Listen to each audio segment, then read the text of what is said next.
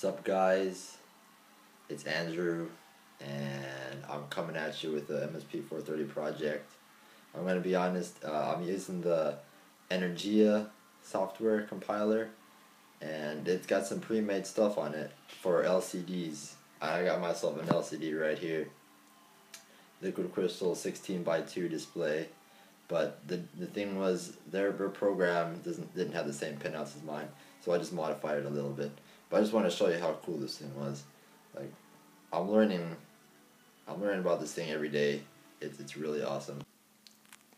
Here I have my launch pad. I made a little case for it with an Altoids tin. I really love Altoids tins. They're just good for everything, I think.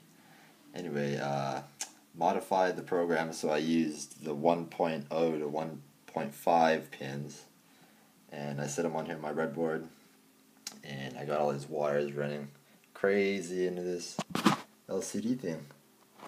And basically, right now it displays hello world and it counts up every second, then it hasn't been reset. So if I push the reset button right here, it goes back to 0 and it counts up. So that's pretty cool. I had to look up the data sheet for my particular LCD screen. If you're going to try this, then you might have to also. Depends on where you buy it, eBay, Amazon, what model. But it shows me my pinout functions right here. So I can check that out, and I compared it to the program they had on there. The only pins I really needed to connect to my microcontroller was pin 4, 3, 2, and 1, DB4 through 7, and I connected pin 9, which is the E, and 11, RS.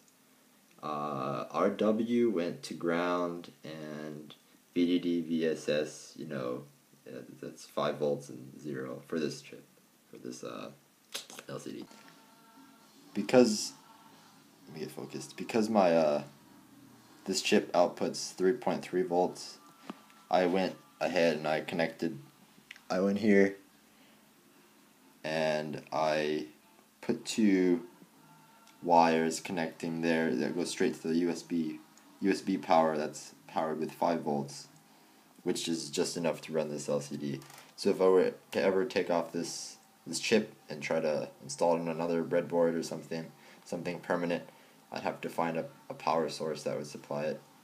Taking a look at the public code, we've got a pound include liquid crystal library. That's easy, we need that to power the LCD. And to initialize the function, we go LCD, and inside the parentheses we have 1.0, which is RS, 1.1, which is going to be our E, 1.2 to 1.5 is going to be our DB, what was it? DB4 to DB7, and our setup function, which is only going to run once. We tell the program that, oh, this is a 16:2 display, because we got 16:2 characters we can input. LCD print is going to print out exactly that ASCII message, hello world. So in our looping function, the LCD set cursor, that command is basically telling you where you want to start writing to the LCD. Okay? And the next function is LCD print, the function milliseconds. As you know, milli is 1,000, so 1,000th of a second. Every 1,000th of a second, that's what it's counting.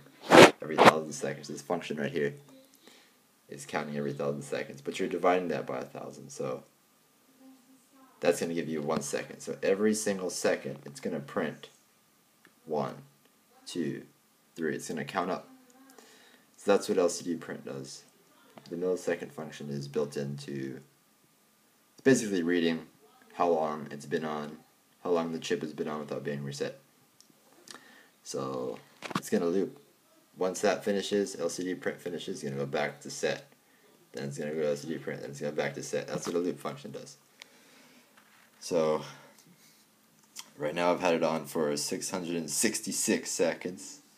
That was pure coincidence. And so yeah, if you're looking at set cursor, it's going to be row 0, or my bad, column 0, row 1. So it's always going to start here once it loops back. Here, right, +1, +1, +1, +1. That's what it's doing. So, I don't know. Learning this thing is pretty fun. I think. Alright, tell me if you guys like this video, if I should keep doing videos like this, because this is honestly my first hardware technology type video. So give me a thumbs up if you like it. That's about it. Thank you for watching, and stay tuned.